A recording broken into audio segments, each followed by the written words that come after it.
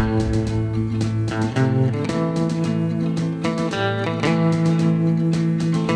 Lily, thank you for coming back on the Regenerative Health podcast. Thanks for having me.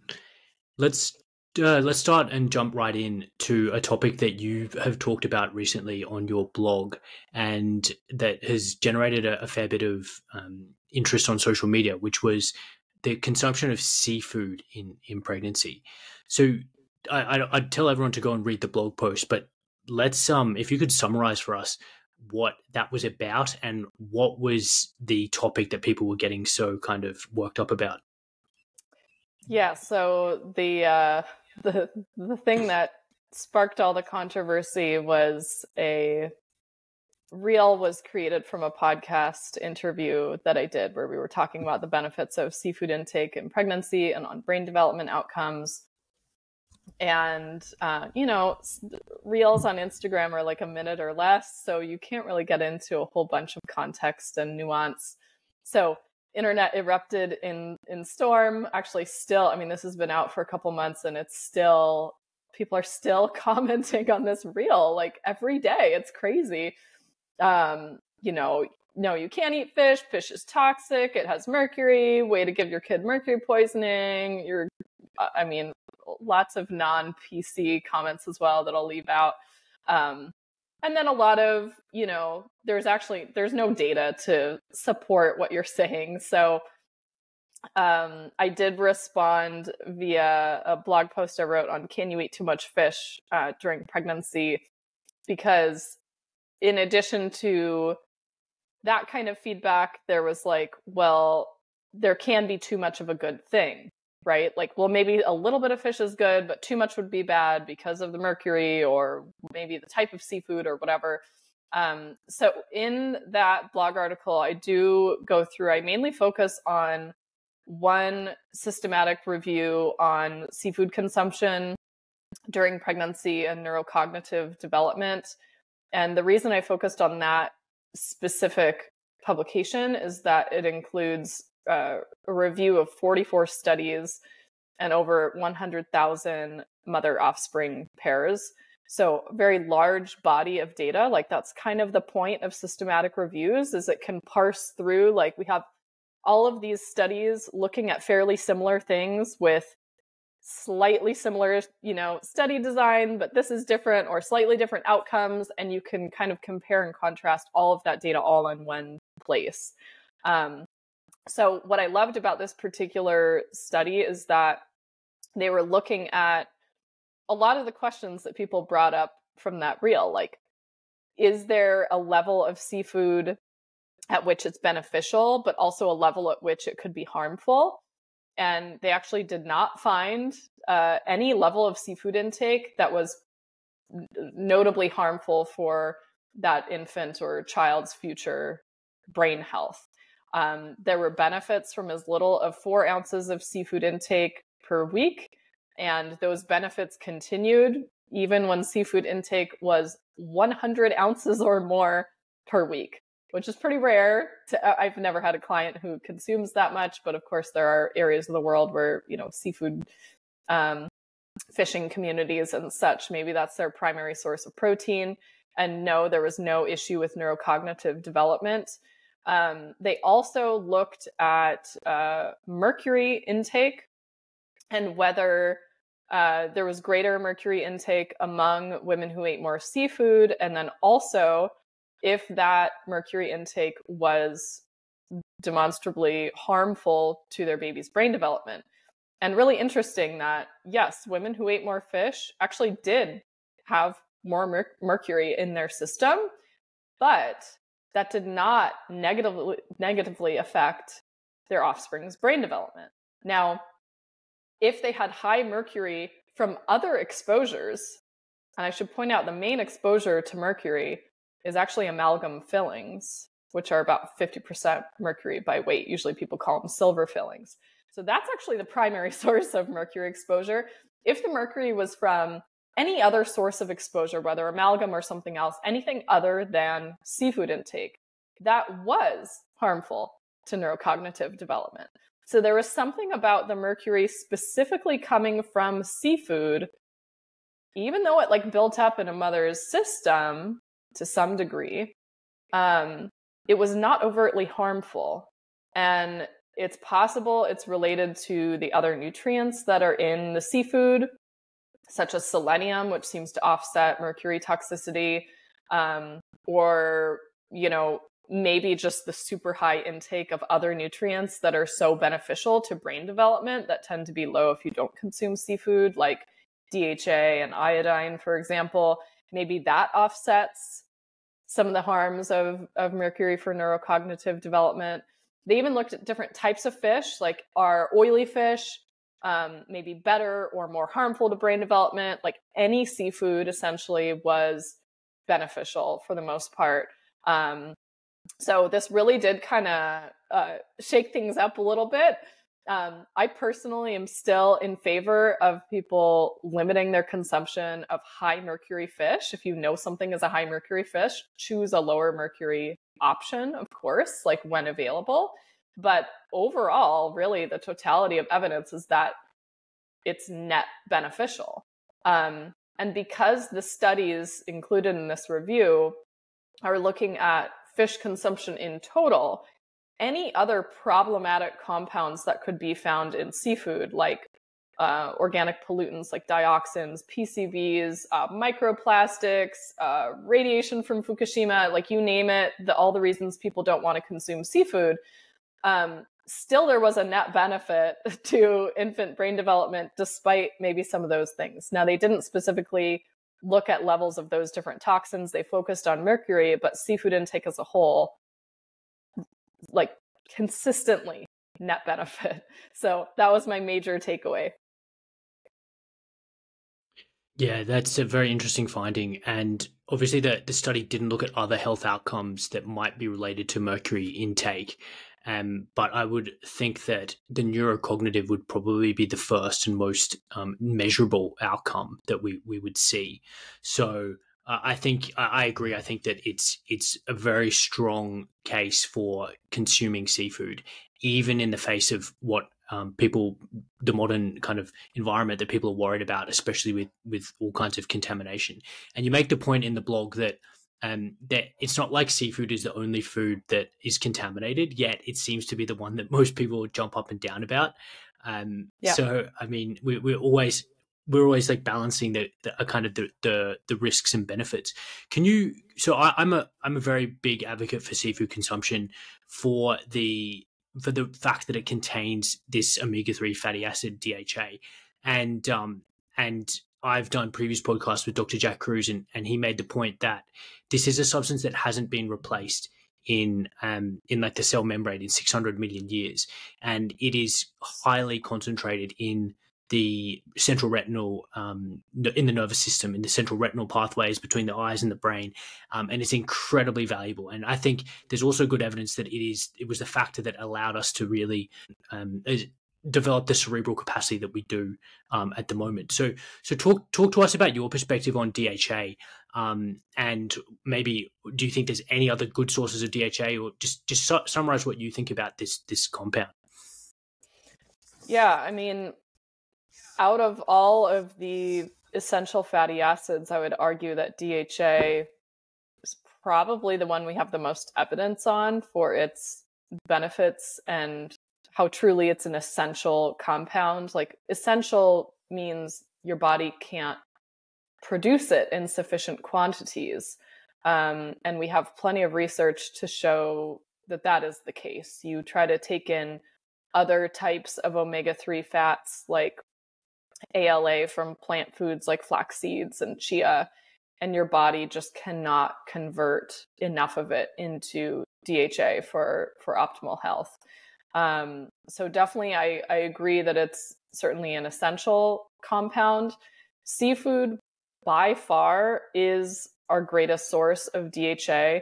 You start to look at other sources of it, and while it is found in things like, eggs, especially when the chickens have been fed omega-3s themselves, or grass-fed cows, for example, and ruminant pasture-raised animals, the concentrations of DHA are so far below the amount that's in fish that you would just have to of those foods to get anywhere close to the amount of DHA found in like just a few ounces of seafood. And when you get to something like fish eggs, roe is, you know, extremely concentrated in DHA. You need just the tiniest amount to get manyfold more than you get in, you know, a fillet of salmon, for example. So it is, you know, even more concentrated in certain areas. When you go back to some of the research from like Dr. Weston Price, which I'm sure you've talked about him on your podcast before, he noted that in some areas where people were landlocked, so far from the coast, like far away from having, you know, seafood readily available, they would go to great lengths to try to obtain seafood. Often like a minimum of every 3 months, they would go and trade with coastal communities to get seafood. And one of the rationales was that it was necessary to maintain the fertility of the women of the tribe. And even if those tribes were like in a time of warfare and did not get along, they would have like specific places for this trade to take place. So to me, it seems like I don't think DHA is necessarily, you know, the only reason to consume seafood. I certainly think it's one of the ones that, you know, certainly gets the most airtime in terms of nutrients in seafood, but it does clearly have an essential role in human health. And when it comes to, you know, a baby's development in utero, there are like irreversible time periods of development where certain areas of the brain are being built, or certain neuronal connections are being made, and the eyes are being formed. And like, if you don't have sufficient amounts of key nutrients during that time, DHA is one of many, then you can have permanently lower level function of those tissues. So you can't like make up for low DHA intake during pregnancy after the fact. Like, it's still great to get enough DHA then. If you're breastfeeding, you're transferring that DHA via your breast milk. That's great. And children continue to need DHA as they grow and develop. But there's these specific time points at which some of these nutrients are super critical. And it does appear that certainly pregnancy, the whole 9 months, there's a very important role for DHA in optimizing both brain and vision development. So I don't think it's one that you can skip over. Yeah, and I like the point that you made, which is it's not only the DHA in the seafood. And a common theme, and we talked about it on our first podcast, is when you consume these animal foods, you're getting the constellation of nutrients that together are not only necessary, but synergistically interacting to absorb and become extremely bioavailable. And when for optimal eye and retinal development, we also need vitamin A. And it's no kind of coincidence that when we're eating things like fish, and especially oily fish, that we're getting a bit of vitamin D, we're getting vitamin A in addition to the DHA, and we're also getting iodine, selenium, zinc that you mentioned, which together is the perfect kind of food in terms of supporting that neuronal development. And yeah, you made the point about those critical checkpoints. I believe about 70% of the brain is polyunsaturated fatty acids. So the amount of DHA that's in there is critical, and it's just getting concentrated. It's getting concentrated in that brain. So Yeah. A major reason to consume fresh seafood. I know you mentioned in your book, and maybe it's a quick, maybe you can give a quick summary for the listeners who haven't read your book. What's your take on raw seafood consumption? Because when we think about the bioavailability and denaturing of nutrients, I think raw seafood is up there with the best food that we can eat, especially obviously prepared well. But things like sashimi, what's your take on what women should do or eat during pregnancy with regard to raw fish? Yeah, the raw fish one is controversial, of course. You know, in the States and probably many other sort of westernized societies, it's a, you know, big no-no to have any sushi, but in other parts of the world, it's not frowned upon. In Japan, it's known to be encouraged, actually.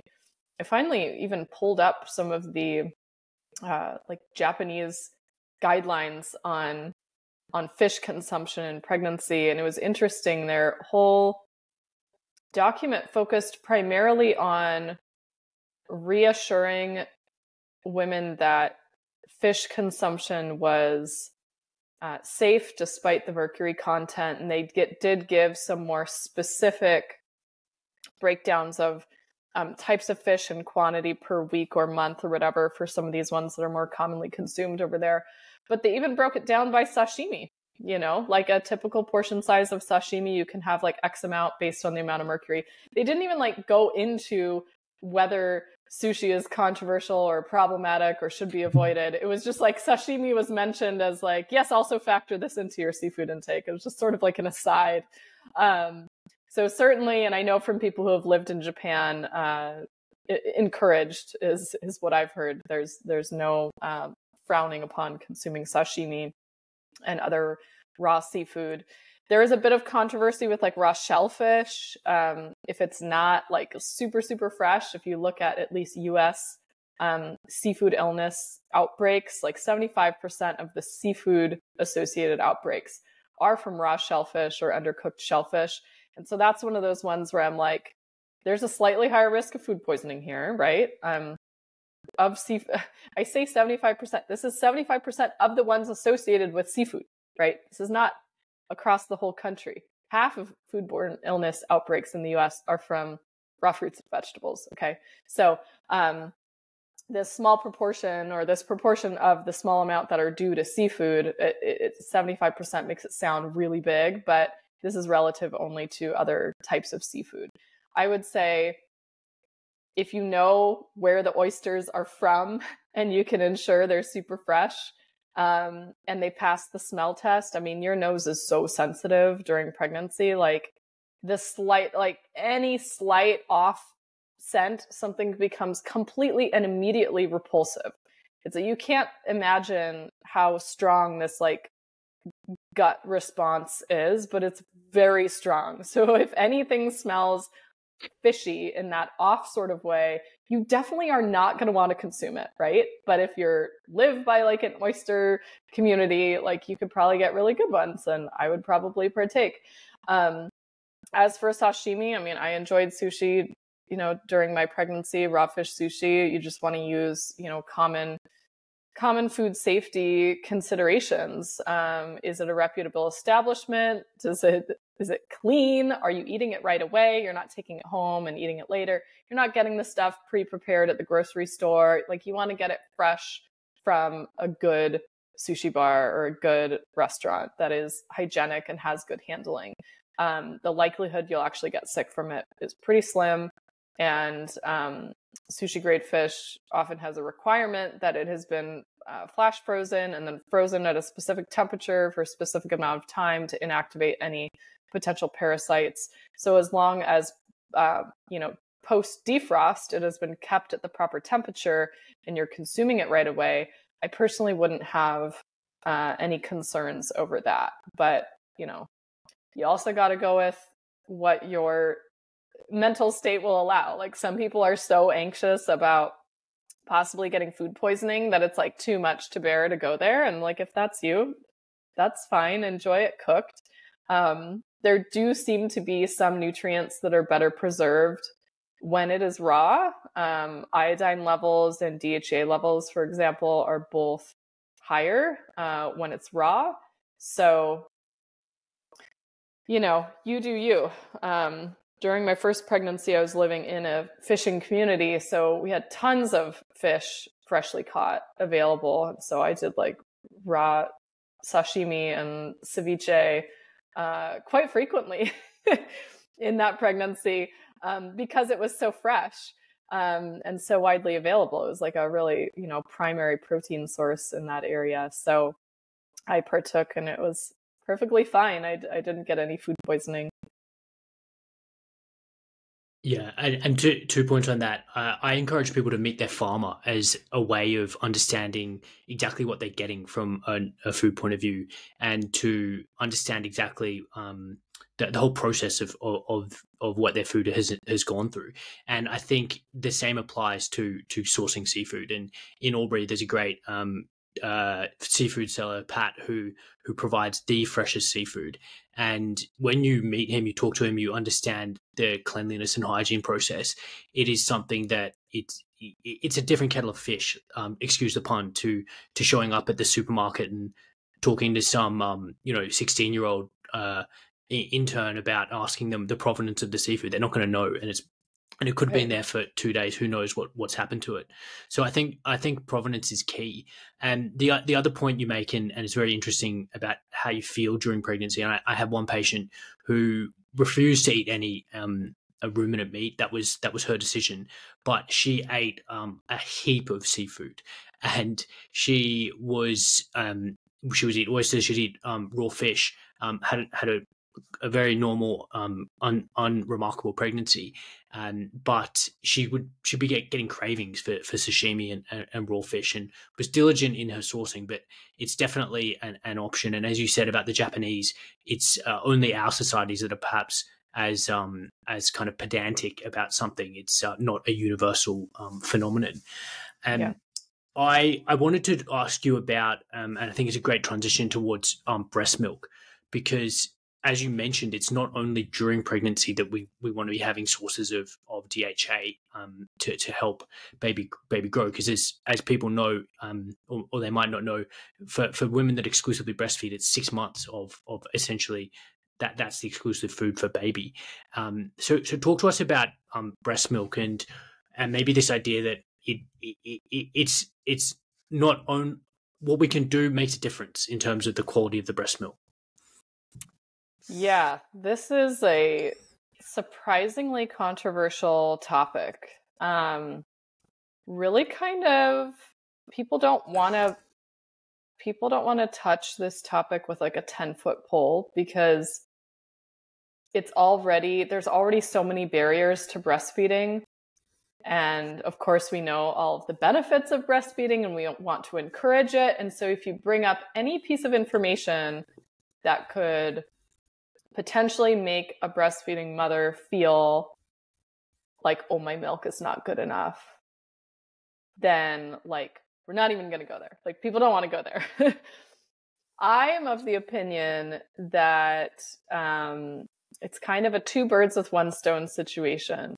We do need to acknowledge that a mother's state of health and nutrient stores and nutrient intake not only benefits her health, but it also benefits her baby's health, not just in pregnancy, but also during breastfeeding as well.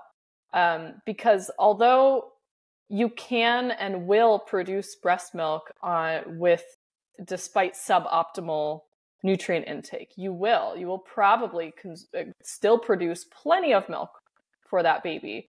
If your diet is not super great, the levels of specific micronutrients can decrease in the breast milk. I actually teach like a whole 2-hour webinar on this topic over at the Women's Health and Nutrition Academy, like going through the data on it, because people don't want to even consider that it's an option. I also think it's information that needs to be presented with like an incredible amount of care and nuance, because this information isn't always best shared directly with a mom who's struggling with breastfeeding, but it might be helpful for lactation professionals to know the information so that if they get questions about whether the quality of my diet can affect the quality of the breast milk, the answer should not be no. The answer should be a resounding yes. And let me help make sure that you have like the support and community necessary to stay well nourished while you're nursing, not to be used as a way to like shame or make women feel less than. So with all of those like considerations aside, there's quite a few nutrients that are dependent on maternal intake and or nutrient status. Essentially, all the B vitamins, folate is a little bit controversial. The body will try to provide as much folate as possible via breast milk, but it will be at the expense of the mother's folate stores. All of the fat-soluble vitamins, choline, fatty acids like DHA, definitely dependent on intake, and a lot of different minerals, especially the trace minerals, iodine and selenium, for example, very much dependent on maternal intake, whereas iron and calcium tend to be maintained at a fairly steady. So yeah, we need to be focusing not only on like just general breastfeeding education, but I think we also need to be incorporating some nutritional advice into that conversation as well, because it does make a difference. And probably some of the most documented data that we have on the issues that can happen as a result of nutrient content and breastfeeding is on women who are B12 deficient and the effects that can have on their baby if they're exclusively breastfeeding, which I can get into if you want me to. Yeah, it makes sense that the fatty acid and the micronutrient content of the breast milk is going to reflect the intake and the stores of the mother. I think that's pretty obvious, and it's borne out in the scientific literature. And I'm really thinking about what most people or the average person is doing if they're consuming a diet that's rich in seed oils, like corn or soy oil, as a source of their fat calories, and the fact that is going to be passed through the breast milk, especially if they're not having sources of DHA. And those are kind of inflammatory fats are the ones that are going to be building the baby's brain. And if we don't discuss this concept with mothers, then they're not going to know. To talk a little bit about the fatty acid composition, what data do we have in terms of the high omega-6 versus omega-3 and any outcomes that you're aware of? So what's interesting about the high omega-6 is that, yes, it will transfer omega-6 into the mother's milk, but it also depletes the vitamin E levels in the milk as well, which makes perfect sense. Vitamin E is an antioxidant. And when you're taking in highly oxidized vegetable oils, you have to use up more of your endogenous vitamin E stores to combat that oxidation. There was actually a really interesting study that, and let me see if I can find it really quick, on vitamin E, where they were looking at vitamin E levels in the breast milk relative to intake. And interestingly, higher maternal fat and saturated fat intake predicted higher vitamin E levels in the milk. But vitamin E levels in the milk were not reflective of the vitamin E content in the diet. So it's like if you eat more saturated fat, you're sparing vitamin E because your body is not busy fighting off all sorts of oxidation caused by a high omega-6 diet. So I found that one very interesting. Certainly the quality of the fats will reflect what's in the milk. So like high trans fat intake will show up in breast milk. High DHA intake will result in higher DHA levels in breast milk. They've actually measured the percentage of DHA because they measure it by looking at the concentration of DHA per a certain amount of breast milk and then present that data in percentages. So we know the concentration of DHA in human milk can vary more than tenfold and is essentially entirely dependent on the mother's DHA intake. So vegan mothers by far have the lowest DHA levels in the milk of all, like point. They've actually done studies where you supplement mothers with flaxseed oil to see if it will raise the DHA levels in the milk. Flaxseed oil doesn't contain DHA, but it contains ALA. And theoretically, we can convert some to DHA, which we can, but it's like in the realm of like 1 or 2%. Like it's really low. So flaxseed supplementation, ALA supplementation, does not raise the DHA levels in the milk. You have to take in DHA directly. So for vegan mothers, unless they're supplementing with an algae-based DHA supplement, there's barely any DHA in their breast milk. They've looked at women with low fish intake, like those in the Midwest of the US. The DHA content in milk was 0.18%. Hunter-gatherer communities who are consuming freshwater fish, 0.7% DHA in milk. Omnivores who are eating an average of 4.5 ounces of seafood per day, it's actually pretty high seafood intake for most people, DHA concentrations are 2.8% in the milk. So, and I'm sure I haven't seen the data specifically on people who reside in like, Alaska of cold water fish. I would wager the percent of DHA in their breast milk is even higher because they tend to consume 2, 3, 4 times the amount of DHA that like an average American is consuming. Wow, they're very interesting figures, and I can't help but think that there's really two paths that collectively we can go down, and one of them is this heavier plant-based diet, which is low in seafood, low in animal-based products, low in DHA, low in all these trace minerals that we need for essential for baby's development, and then the other side of the coin is people deliberately eating fresh seafood, fish eggs, fish roe, which as you mentioned is basically the brain elixir as far as I'm concerned, and getting all these important nutrients and enriching them in the breast milk, and I feel like the former path is really one of cognitive de-evolution, and when you appreciate the role of DHA and seafood and all these animal-derived nutrients in human evolution and fetal development, if you triangulate this with not only evolutionary data but even the clinical data and cognitive outcome data, it's so overwhelmingly necessary to be including these animal-derived nutrients in the diet. It's incredible. And in your book, and I was reading it yesterday before I talked to you, you made the point about vitamin D, and that unless we almost overwhelmingly babies that are exclusively breastfed are going to be vitamin D deficient unless they're supplemented. My hunch is that is because babies aren't being exposed to UVB radiation at all. Do you have any idea or any data about this and how, other than diet, we could potentially support vitamin D levels in infants? Yeah, I do.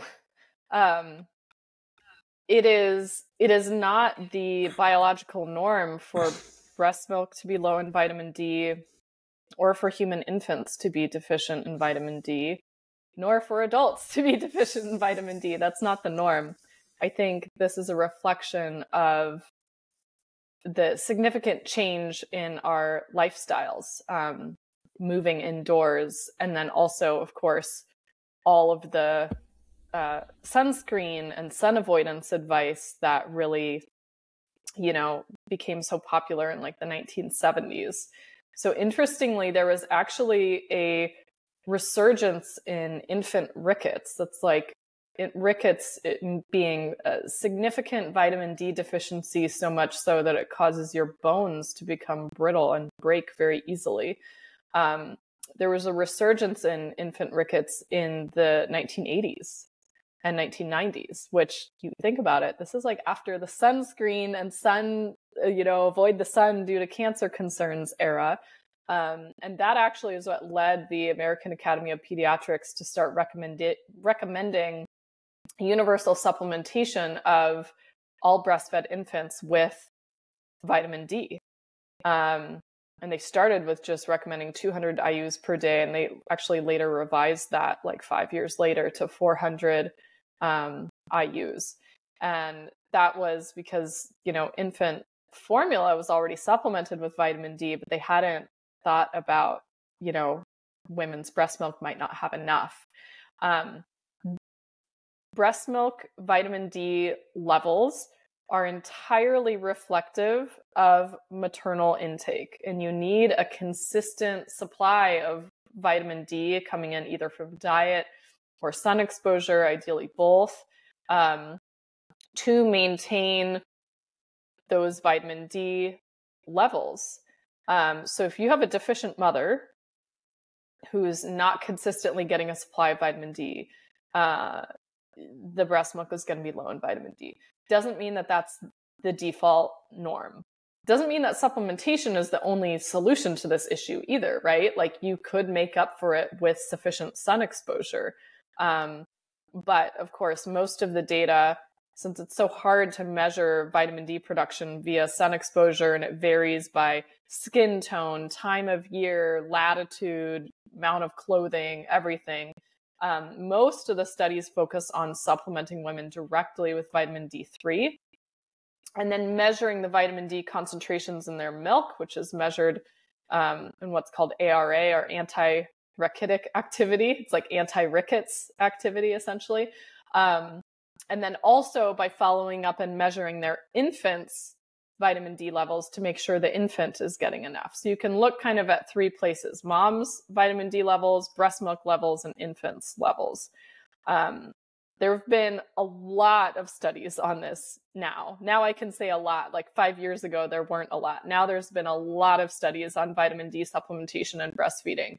I mean, as little as like supplementing with 2,000 to 4,000 IUs of vitamin D will raise vitamin D levels in breast milk and infant vitamin D levels. But optimal is arguably a supplement of 6,400 IUs.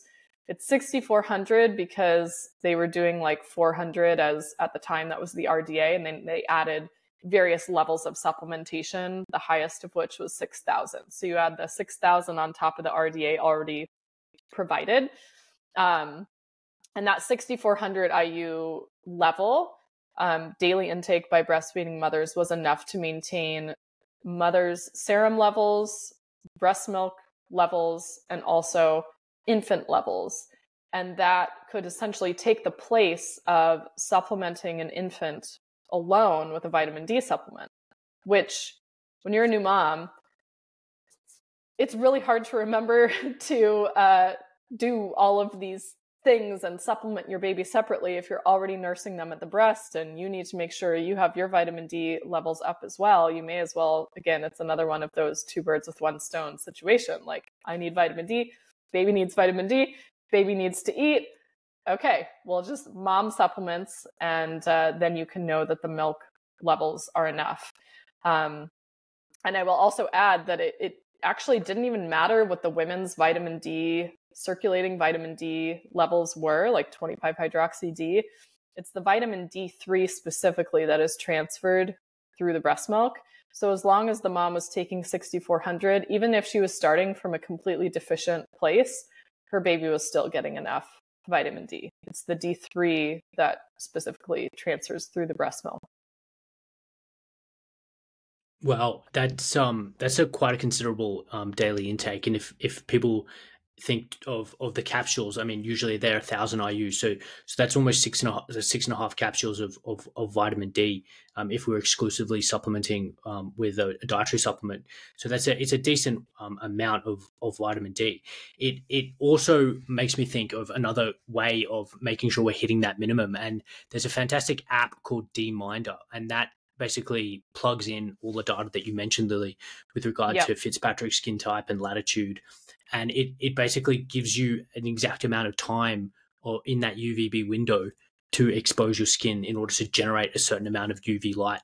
So that might be a really good option for women who want to make sure that they're giving their baby sufficient vitamin D. And obviously not suggesting that avoid supplement baby if that's the situation that you live in and you can't generate a lot. But that it's a good option. It's a really also, Lily, it's a good segue into what I've been investigating lately, which is more circadian health. And before I jumped on, I did a little bit of research, and I found out that breast milk exhibits a circadian diurnal variation in the nutrients that it is being secreted into the milk, with things like antibodies more likely to be secreted during daytime, and then at midnight you get leptin, obviously melatonin, and then early in the morning, 6 a.m. cortisol and tyrosine come in. And the implication of this paper, which is called Human Milk as Chrononutrition, Implications for Child Health and Development, it basically is implying that this is a really important way that baby is getting circadian entrainment. So obviously light is the primary zeitgeber, but food is a secondary zeitgeber. And in industrialized societies, babies that are either being fed formula or express milk without regard for the time of day are potentially contributing to circadian mismatch or disruption of their infant, because the milk is supposed to be conveying this time of day message in its secretions. So, I mean, I thought that was absolutely fantastically interesting. And again, I mean, not to put even more pressure on women, but it just goes to show that breast milk timing, not only the content of the nutrients, but timing is also going to contribute to optimal health of your baby. Yeah. Yeah. And ironically, the only way to actually reasonably achieve that as a mom is to go back to the ancestral practice, which is to co-sleep with your babies and breastfeed them on demand overnight. And there's actually a researcher, Dr. James McKenna. He has a book called Safe Infant Sleep, because now you're going to get a bunch of people complaining about co-sleeping. And anyways, he actually coined the term breast sleeping because he studied mother-infant pairs who are breastfeeding, and essentially the mom can oftentimes like be at least partially asleep and nursing her baby, and he just like followed their whole dance over the course of the night. Yeah, it's not to say that it's easy. I have 2 children. They're 4 and 7, so we're beyond the breastfeeding years, but I did breastfeed them both for several years, and we did co-sleep as a means of survival. Actually, you can actually get pretty great quality sleep. That's, I think, in my opinion, unless you go some very drastic measures that I won't get into the controversy on, you can both get pretty good quality sleep by doing it. It's just your partner might not be able to fit in the bed, or, you know, there's disruptions. There's interruptions in the middle of the night. You know, it's easier some periods than others, but as they get older and are nursing less, it certainly is easier. But it's just funny to me that like we can have all these discussions about the importance of setting circadian rhythms and how these like hormone levels in milk are changing over the course of the day. And ultimately, like the practical implications of this are that mother and baby ancestrally would have been together essentially 24/7 for the first several years. And our, you know, modern industrial societies and, you know, mothers going back to work so quickly, needing to have dual family income often, the incredible training, incredible pressure put on new mothers to sleep train, because if you don't teach your children this valuable skill, they will never learn to sleep, which is a lie. All of this ends up separating you even more from the very things that are going to help your child develop a normal circadian rhythm, right? Like we've just gone so far from nature in just about every possible way. So I don't mean to go on, you know, a giant rant with that and open you up to all the commentary from various, you know, people with different parenting and sleeping perspectives with babies, but it's absolutely fascinating when you think about it. What you might be trading to get a little more uninterrupted sleep may actually be contributing to your baby being more wakeful by consuming expressed breast milk that was expressed at, you know, 6 a.m. and is a high cortisol milk versus milk that was expressed at a different time of day. And I do know mothers who have exclusively pumped, and they'll even label their pumped breast milk with the time of day so they could try to like time it at the right time. That gets to like a whole nother level of complexity. My hat is off to anybody who can pull that sort of stuff off. But it's really fascinating area of research. And, you know, even the melatonin levels change dramatically during pregnancy as well, increasing pretty significantly over the course of pregnancy. And then they plummet pretty close back to baseline at the end of pregnancy. So there's a lot going on hormonally with setting up circadian rhythms the whole time. Yeah, and it's a very much an area of interest for me, and I really think that circadian entrainment and this idea of having a regulated circadian rhythm is so critical, because it actually it influences our epigenetic expression. It can obviously, as we talked about, influence cortisol levels, which I believe there is some data about that in terms of temperament later on. So, I mean, everything that we want to be doing is in terms of optimizing the health of mom and baby is to preserve that circadian rhythm. And also, I've anecdotally had patients whose breast milk quantity has been better when they have made some circadian interventions like blocking blue light, seeing the sunrise, and the actual secretion of breast milk is more consistent when they're doing those circadian type interventions. And to me that makes sense, because the eye signal, basically the eye is this neuroendocrine organ, and the light signals are regulating the hypothalamic pituitary gonadal axis, and it makes sense that breast milk is obviously another one of those factors that could be very much influenced by our circadian rhythm. The other quick point I wanted to make, and we were talking about getting enough vitamin D, and I think I don't know if you were able to, but if you breastfeed outside, to me that makes so much sense, because not only will baby be getting maybe a little bit of sun to help with its vitamin D production, but you're also helping set the circadian rhythm with a light on baby. And I did a really interesting podcast with a gent called Scott Zimmerman, and he basically made the discovery that when we're outside, near infrared light is basically bathing every single cell of baby's body, because it can penetrate up to 10 centimeters through the skin. And that is generating melatonin in the mitochondria of every single one of their cells. So another reason to kind of get outside is as much as possible, as practical for women. Yeah. And it just feels good. So if it's a warm time of year and you can get out there, I mean, even if it's cold, bundle up and get out there. You won't get the vitamin D maybe, but you'll at least get that, UV rays for your circadian rhythm. I'm clearly I'm also on the same page. I'm a big fan of getting outside earlier in the day, keeping the blue light minimal in the evening. You can just feel the difference if you go camping, for example. Like, it's so much easier to fall asleep. And then you kind of sometimes slip into that, what do they call it, where your sleep is like kind of split in two. You go to sleep earlier, but you're kind of wakeful in the very middle of the night, which might be a time where people traditionally like tended the fire or protected the camp from large predator animals or whatever. And then like another second time of sleep. Like, I notice sometimes my sleep cycles will shift to that when camping. It's just very interesting. It's fascinating, isn't it? And do you have a hard stop at an hour, or you got a bit more time? I had you down for an hour and a half, so we can go until noon.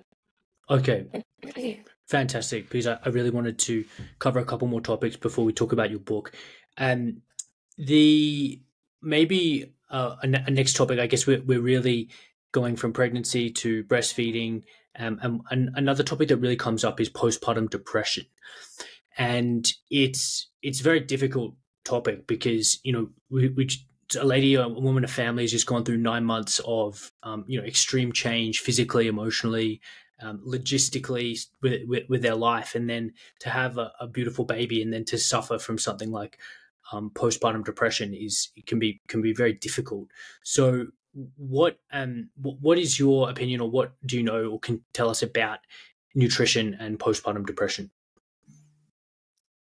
Yeah, I think obviously it's a multifaceted situation, as you alluded to, where there's just a lot of changes in a relatively small period of time, as well as your experience postpartum can definitely be colored by your level of support from the people immediately around you, your experience at birth, whether you were treated well or not, or things went as planned or whatever, any separation from the baby, or just severe physical trauma or outright abuse.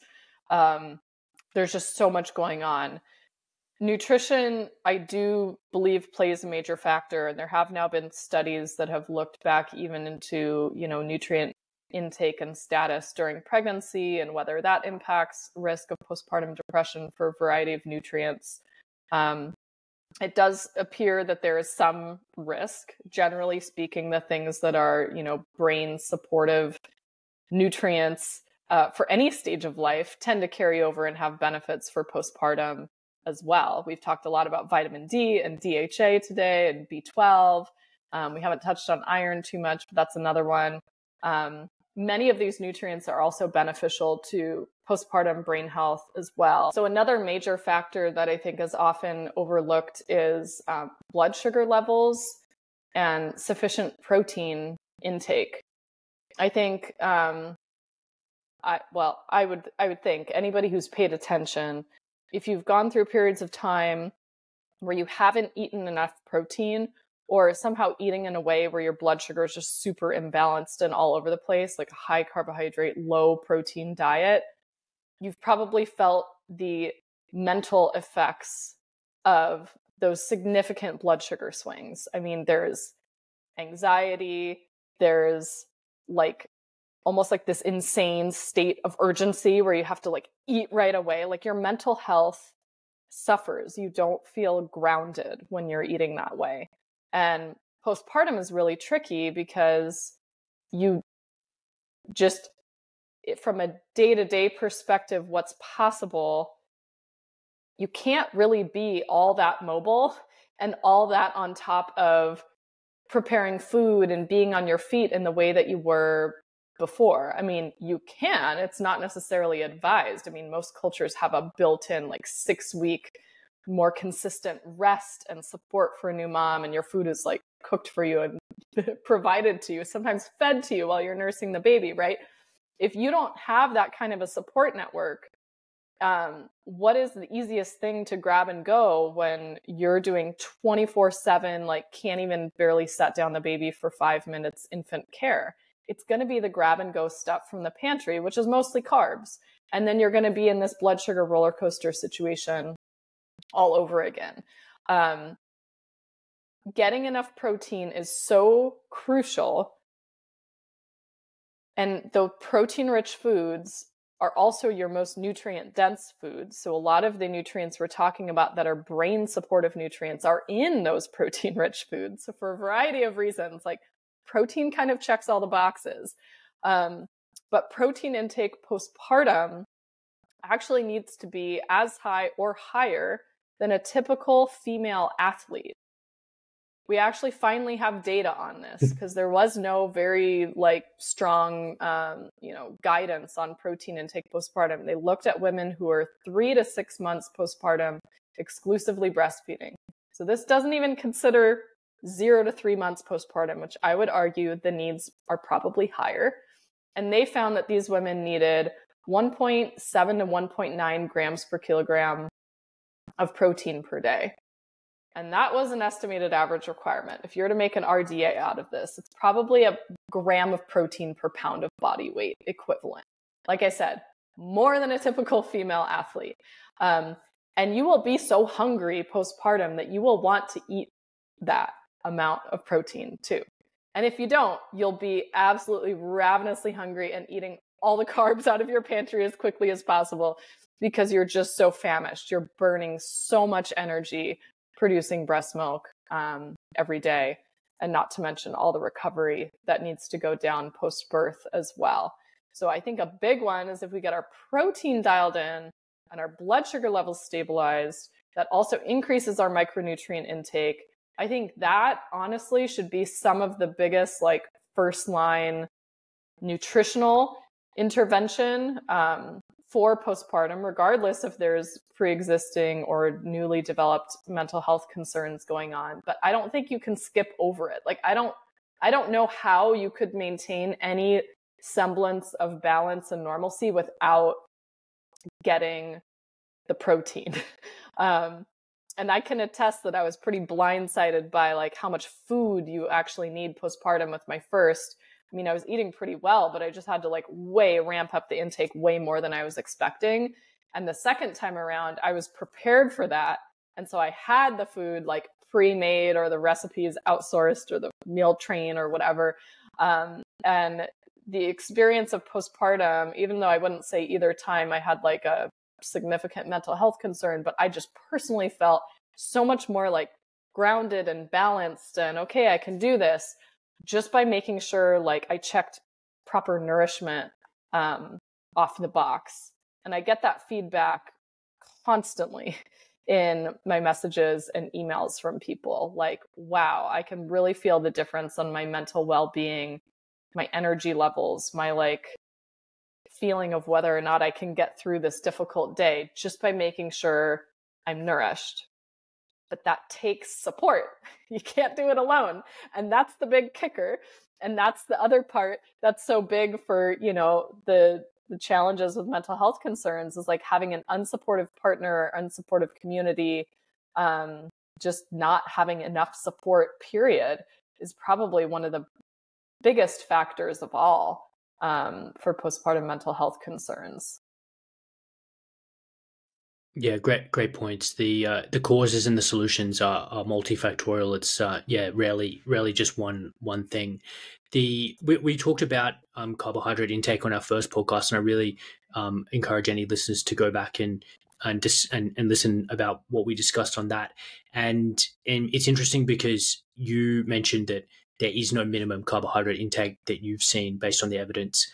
And based on women's responses during pregnancy, and it goes to this idea of very low carbohydrate diets, and I have seen some women even do a zero carbohydrate diet in pregnancy and breastfeeding, and it's not necessarily something that I recommend. I don't necessarily recommend people do this, and I think that they really need to listen to their body when they're pregnant, and if that means ingesting local sources of whole food carbohydrates, then I'm all for that.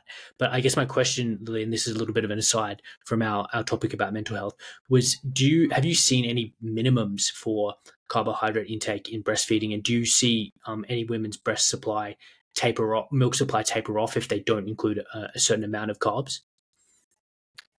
So what I think this is complicated because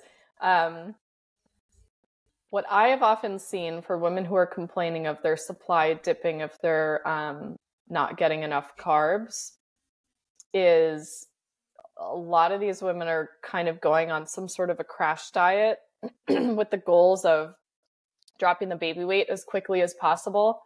And so when I see dramatic shifts to like their macronutrient or calorie intake over a short period of time, that I do see impacting supply. So if you say you're eating like a 250 gram of carbohydrate a day diet, and then you're like, I'm going to go keto. You like cut, more than 200 grams worth out of your diet overnight. As your insulin levels drop, you're also losing significant amounts of fluids from your system. There's a lot of things that need to like reorient here. You're going to see a dip in your supply. You also need to dramatically ramp up your electrolyte intake as you're going through that shift. So for women who are not fat adapted already, and they go through a dramatic decrease in carbohydrates and or calories over a short period of time, I do see that negatively affecting supply. At the same time, I know women who have long been fat adapted or fairly low carb eaters, and they don't have this issue. Again, I think because their physiology is used to it, so it's not going through that sort of transition phase. They're usually also pretty aware that they need to up the electrolytes. When you're low carb, you're actually like losing more electrolytes than somebody who's not low carb. So you need to be even more diligent about getting enough. And you're spilling out a lot of electrolytes in your breast milk as well. So you really want to be, replacing those electrolytes, certainly, while you're doing that. I typically, although I don't know that there's like a standalone recommendation, but just because breastfeeding is such a high energy intensive process, I don't typically advise that people go keto unless they're like happily keto already. They're already fat adapted. They don't want to change anything. That's fine. But I typically don't recommend people cut beyond like below 50 grams of carbohydrates per day. And even that is probably like pretty on the low side. You're burning so much energy. Like the carbohydrates are kind of like the least of my concern to like completely cut out of your diet or to cut way back on. I focus my efforts more so on getting enough food and getting enough protein. And by default, protein comes with fat. So you're getting enough fat and protein for like sustenance and blood sugar balance. And the carbohydrates are just like hanging out on the side. Like you find a level that works for you. I think there's a lot of individual variation from what I've observed. I have some women who are like, I cut back at the carbs and my supply tanked no matter, how many electrolytes I consumed. And then others where it makes literally no difference at all. And breast milk is a hard thing to measure unless you're like exclusively pumping, where you're like measuring exact output. You don't really know how much baby's eating at any given meal. Plus, they respond better at the breast than the pump responds. So they may be getting, even if you do pump occasionally and your output is a little bit lower, your baby may have been getting, plenty right at the breast, right? It's like, it's so hard to measure because you're not actively seeing it beyond like, is your baby like growing and going to the bathroom the appropriate number of times per day for their age. And so it's really, really tricky. Yeah, look, that's a great advice, Lily, and I really echo that, which is breastfeeding and producing that high quality milk in adequate amounts, quantities, and supply is the goal. And it's not necessarily the time to go on radical, shreds to get back to a pre-pregnancy weight. So I think that's really appropriate advice and common sense. And it's another call to really get your metabolic health sorted before before you go into the pregnancy. Because if someone is metabolically flexible, they're really metabolically healthy prior to conceiving, then one, they're going to be able to safely they're going to have a healthy pregnancy because they're eating lots of animal foods, lots of animal fat. They're not going to have problems with gestational diabetes because they're not eating bucket loads of carbs. And then finally, they're probably not going to be putting on a massive amount of weight that is not going to come off because, again, they're not having a high carb or a low quality diet. So maybe that's just another reason to sort things out before they get pregnant. Yeah, for sure. And any amount of time improving your metabolic health ahead of time pays you back in dividends for forever, really. And your children too, because, the mitochondria your children inherit is 100% maternal mitochondria. The sperm mitochondria is destroyed post-fertilization. So your children's metabolic health is really a reflection of mom's mitochondrial health. Yeah, great point. And the mitochondrial heteroplasmy, or that rate of mitochondrial DNA mutation, is going to be inherited from the mum. So very, very good reasons for mum to have her health in order. Circling back to postpartum depression and iron deficiency, and I think iron deficiency is one of the most common deficiencies in pregnancy, incredibly common. And it's very often to see women, needing or coming in and, failing oral iron replacement, becoming anemic, needing, infusions late in pregnancy. What is your kind of overall approach to someone who develops iron deficiency in their pregnancy? Oh, iron is like it's a can of worms. It's a can of worms nutrient. They've been studying iron. It's probably one of our best studied nutrients, certainly in like the top 5. And there's still extreme and active debate over the best way to test for iron deficiency, when to implement treatment, what treatment to implement.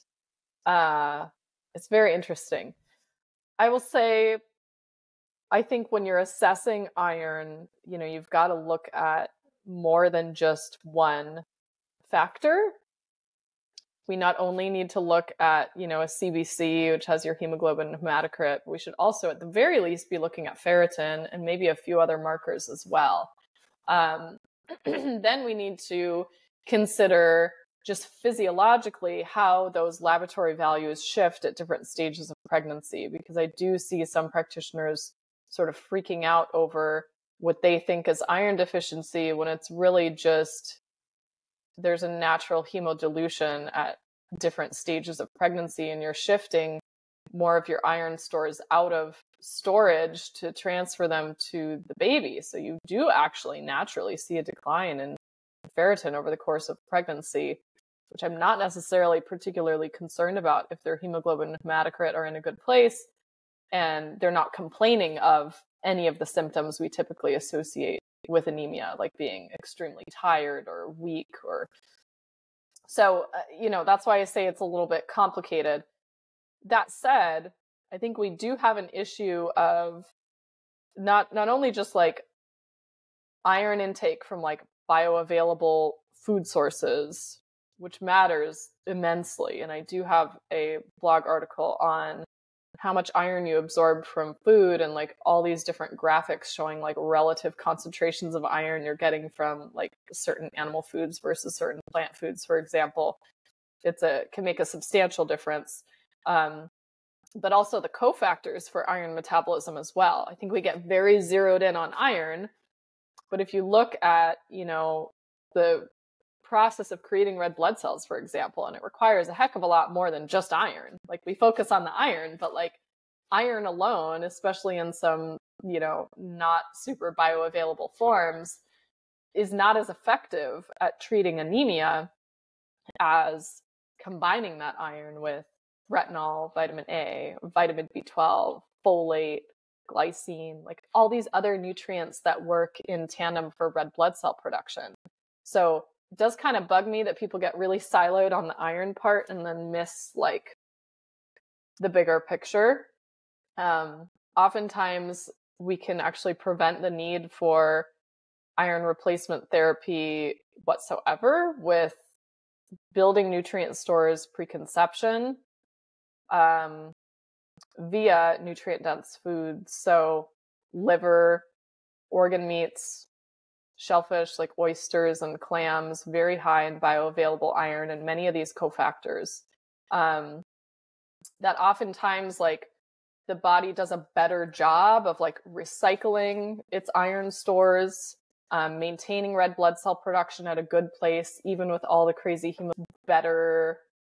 your body can better adapt to the changes that it's going to undergo later in pregnancy without it becoming an emergency situation where, oh my gosh, now we need to do an iron transfusion because your ferritin is like in the single digits. And if you hemorrhage postpartum, like you're done for, right? Like we don't have to get to that kind of emergency level, so to speak.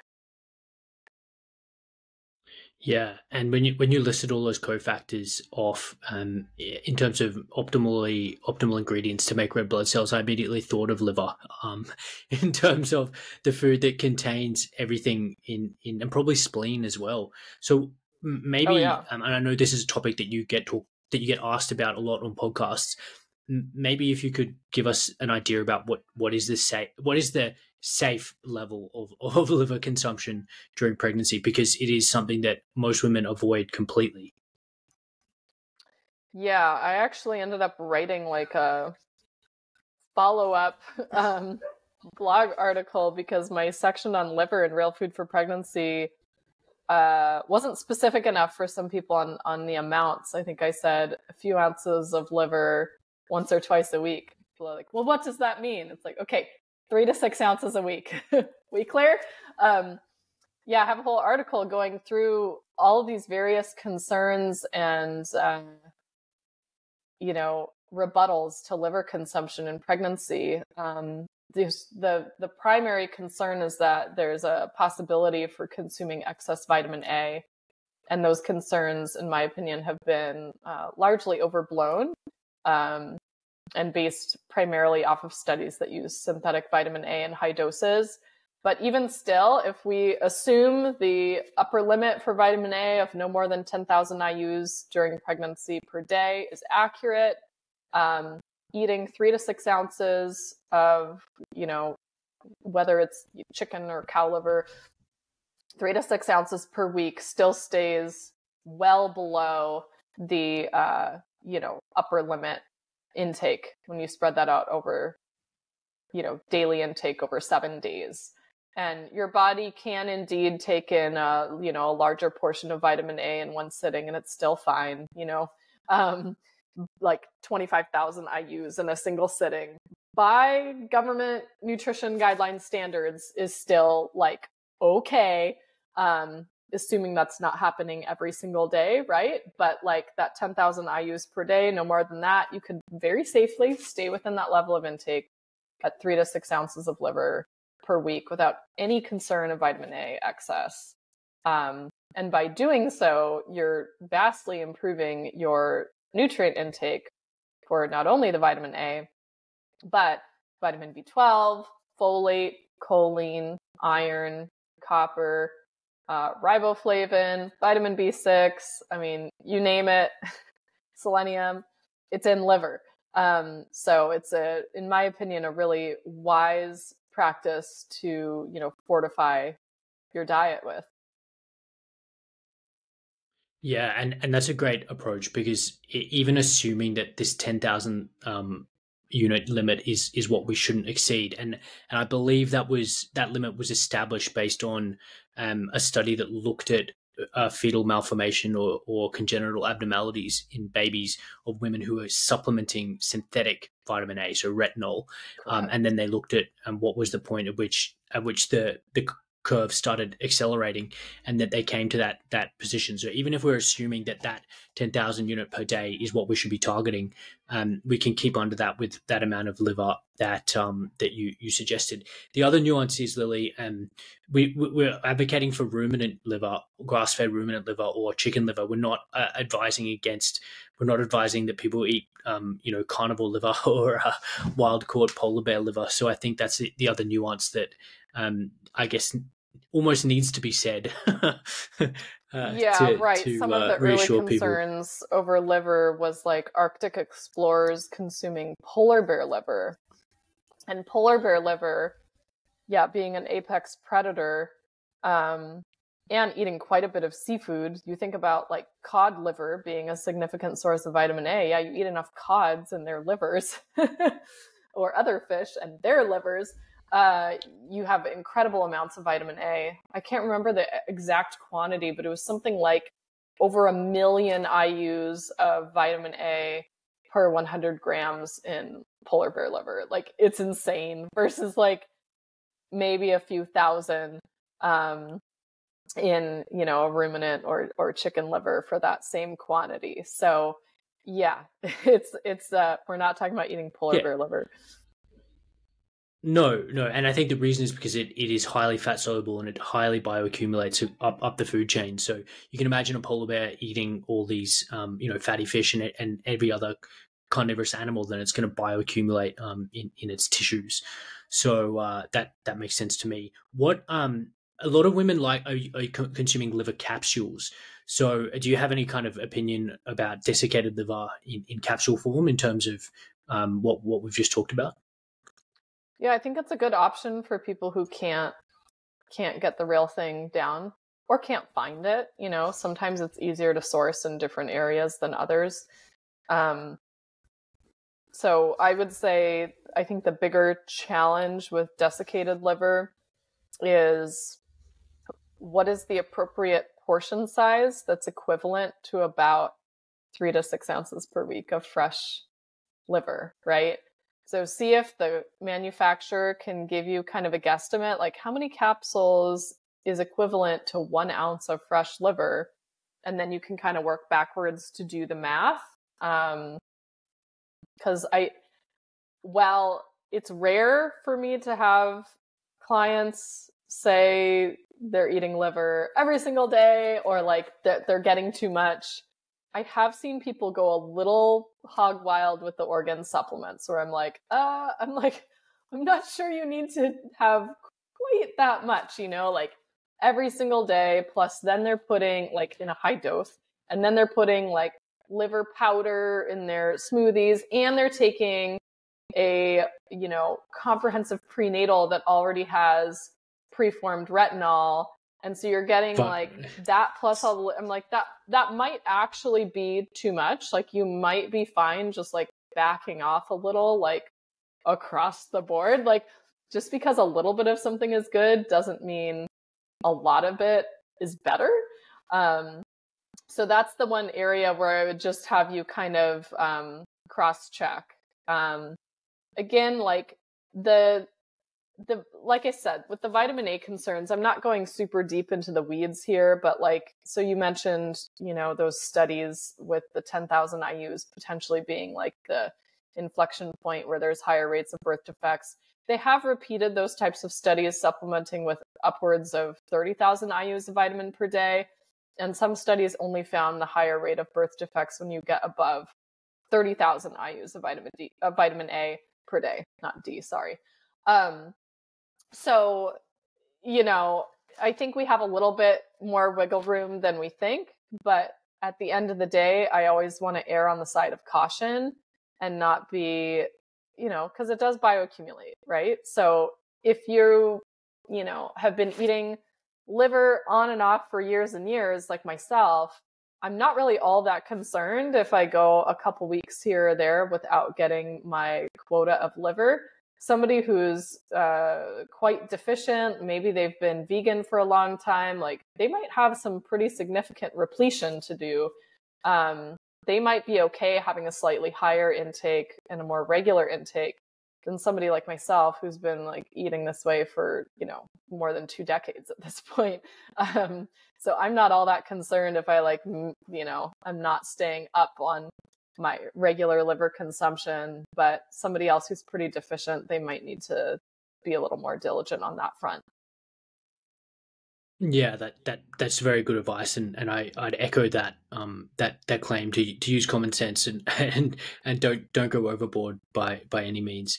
The final question I want to ask you about, and this is a continuation of the iron deficiency question, was: do you have a ferritin limit that you think is acceptable by the end of pregnancy, say by the 36, 30, 38 week mark, if someone's hemoglobin is normal? So this is quite tricky to answer. There's a lot of opinions on the matter in the literature. Typically, if ferritin is by most standards, if ferritin is less than 30, like they want to intervene with IV iron infusions. That said, if you follow pregnant women who are unsupplemented with iron, like their ferritin will often dip down into the teens in late pregnancy, and then it recovers postpartum. Like, so physiologically, it's going to dip down. Even if you supplement with like iron, oral iron, it still probably will dip down into the 20s, which again, I don't necessarily think is concerning per se, unless there's other signs of anemia going on. So it's hard for me to give like a specific number without kind of looking at the full picture. Like, what's the full picture of all the labs we're seeing, and what's the full picture of all the symptoms? Like, I had a woman recently ask me, she's in one of my courses, her hemoglobin and hematocrit were normal, but her ferritin had dipped to 8 in late pregnancy. Now, that's a time where I would actually be in favor of an iron infusion, because that's really quite low. You start getting kind of concerned just in case there is a hemorrhage. The chances of postpartum anemia, if the blood losses are greater than 500 mils at birth, the risk of postpartum anemia is over 15 times higher. When the losses are greater than 1,000 mils at birth, the risk of postpartum anemia is 75 times higher. And and that's postpartum anemia. We're not talking about like, you know, an immediate life-threatening situation where you need like a blood transfusion right away. We kind of want to minimize those situations. So certainly in the single digits, I'm in favor of, you know, an IV iron infusion, generally speaking, regardless of wherever hemoglobin hematocrit is. It's a little up to clinical judgment, in my opinion, as you get to ferritin levels that are in the teens, and certainly in the 20s, I probably even wouldn't necessarily treat.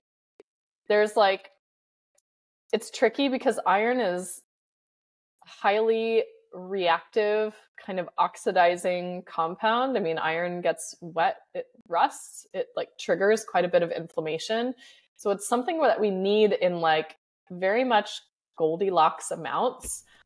And I'm always trying to minimize the need for supplementing overtly with iron and trying to get it where it's already in like a organically bound form in food with all the cofactors. We could just minimize the need of the immediate sort of emergency interventions as much as possible. Because there are, you know, we do have concerns over like just oxidative stress kind of reactions and also iron overload. I mean, that's also a legitimate concern. So you have like, you have to weigh both considerations. So I hate to give a vague answer, but I do think it depends immensely on the clinical scenario you're seeing. Yeah, no, I think that's very, very reasonable. And there's a reason why the human body partitions iron in this storage kind of protein, because it is highly reactive, and it is used by various siderophoric bacteria to metabolize when it causes inflammation. So yeah, there's a very good reason why we partition iron away. So I think that's a great advice, Lily. And I think that covers iron deficiency and liver really, really well. Did you have any final kind of thoughts that about the topics that we've discussed that maybe I haven't asked you about? Gosh, I think we kind of covered everything that I wanted to touch on, aside from having like direct research studies right in front of me to cite more specific data. I think we covered it. Cool. Fantastic. Well, thank you so much. I really enjoyed this conversation, and I think people are really going to enjoy the kind of deep dive that we did into breast milk and all these nutrients. So where can people find you? I'll obviously include all the blogs that we've referenced in the show notes, but what's the best way for people to follow you? Yeah, you can go to my website, lilynicholsrdn.com. I'm also on Instagram, same username, so Lily Nichols RDN. Over on my site, you can find my large selection of blog articles, many of which we've talked about today. So you can use the search function to put in any key terms like liver or iron or postpartum recovery and find a bunch of articles on those topics. And definitely download the first chapter of Real Food for Pregnancy for free. And you can get sort of a feel for what we're talking about when we're talking about real food and nutrient density, as we touched upon a lot today. And yeah, when my next book comes out, you'll see that on the social media platforms and my website as well. Yeah, we'll have to do another interview closer to the time that you mentioned it's coming out on Valentine's Day next year. So we'll have to do another recording, and we can discuss all about fertility optimization, which is going to be the subject of your book. So thanks again, Lily, for your time and for sharing all your knowledge with the listeners. Thank you.